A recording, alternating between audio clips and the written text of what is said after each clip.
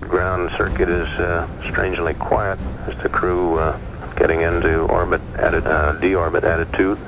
Some 3 minutes, 12 seconds away from deorbit burn. We'll leave the circuit open for any conversation. Mark, 2 minutes. You're looking good.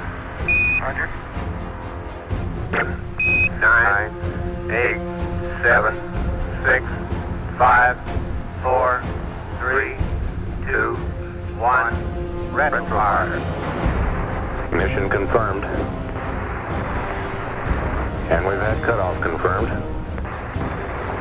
And tracking out of Hawaii now shows the height at 163 nautical miles, velocity 25,198 feet per second and dropping.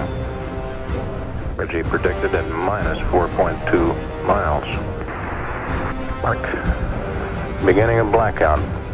As some 2 minutes away from drogue chute deployment. 19 nautical miles altitude.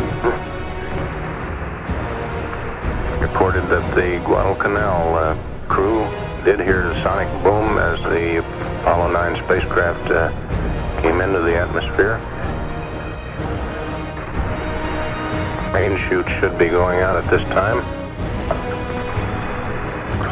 Recovery 3 helicopter has visual contact. And it's visually in sight from the carrier. Big chair went up here in the mission operations control room as they saw it on the tube. Estimate now 3 miles from the ship. This is Apollo control.